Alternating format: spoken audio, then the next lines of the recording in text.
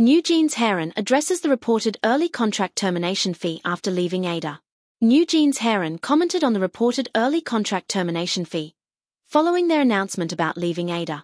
Amid NewJeans' feud with Hype, reports shared the fee they would reportedly have to pay if they terminated their contract.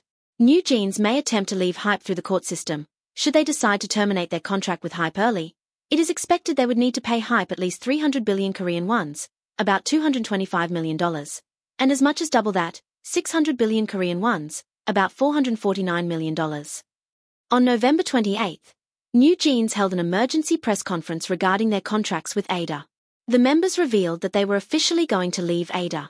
Of course, the topic of penalties came up, and Haerin acknowledged that she had seen the articles and reports about the amount of money they would reportedly have to pay.